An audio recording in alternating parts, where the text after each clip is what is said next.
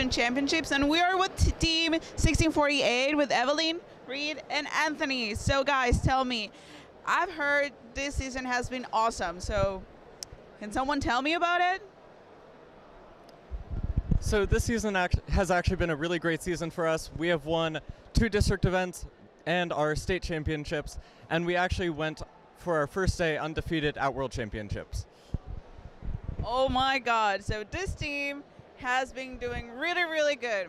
So can someone tell me about the mechanism on the elevator and how this strategy has got you so many wins?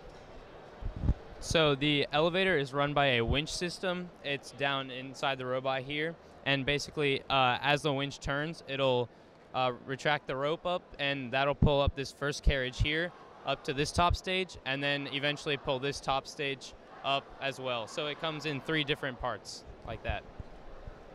Wow, really interesting. And well, what is your strategy here at Houston Champs? Do you plan to win it or not? From match to match, we really like focusing on the scale because our elevator has presets. So programmatically, we've made it so that our drivers can just press a button on the controller and the elevator can go to the height that they need it to go to during a match.